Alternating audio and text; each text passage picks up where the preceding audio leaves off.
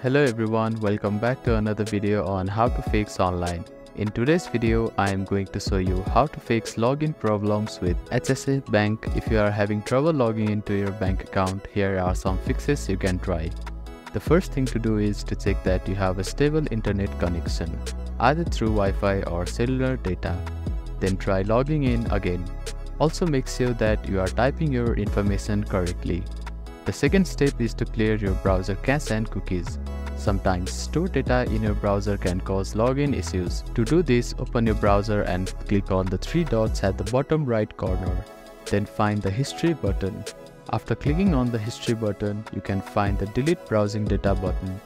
Click on it, then select the time range as all time.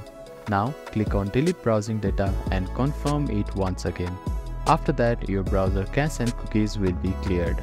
Then simply try logging in again. You can also try updating your browser. Open your App Store or Play Store and search for your browser. Check if there are any updates available for your application. You will see an update button. Tap on it to download the latest version of it.